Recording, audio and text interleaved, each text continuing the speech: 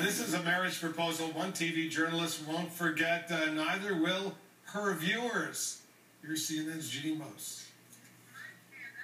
How did this Huntsville, Alabama news anchor find out she was getting married? She heard herself deliver the news. And we do have some breaking news to report to you. Fox 54 has just learned that a Huntsville news anchor is being proposed on live TV right now.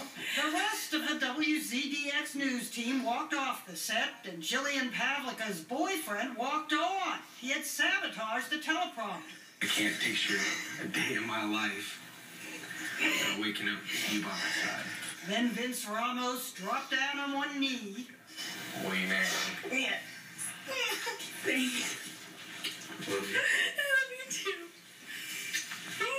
You made some cute but funny little noises. I told you. That's embarrassing. And now the backstory, the doctored teleprompter. The truth finally dawned on Jillian when she got about 23 words in and finally read aloud the word proposed. My main goal was for her to get at least 50% of the way through without her realizing it. A Huntsville news anchor is being proposed on live TV.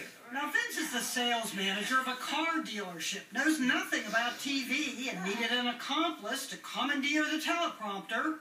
Jillian's producer was instrumental in tricking the anchor about 10 seconds before coming out of the break. Oh my gosh, like, she was in my ear like, Jillian, we have breaking news. She's like, just shut up and read it. I was like, okay. Their friends are joking about it being a Ron Burgundy moment. I'm Ron Burgundy? Damn it! Who typed a question mark on the teleprompter? For the last time, anything you put on that prompter, Burgundy will read. The media blog FTV Live wasn't feeling romantic. Why should anyone else give a crap that the news anchor's boyfriend wants to marry her? Propose on your own time, not the viewers. Everyone always says we want to see happy news, and you know what? It was a happy ending. All of Jillian's precipitation led into the weather. 100% chance of a few tears of joy tonight. Some things don't require much teleprompting. All right, well, you may kiss the bride-to-be.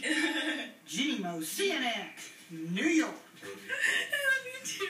Very sweet, don't you think? Very sweet. It's like an I'm getting married moment. Yep. He was surprised her. It's beautiful. They did a pretty good job. Remember, you can always follow us.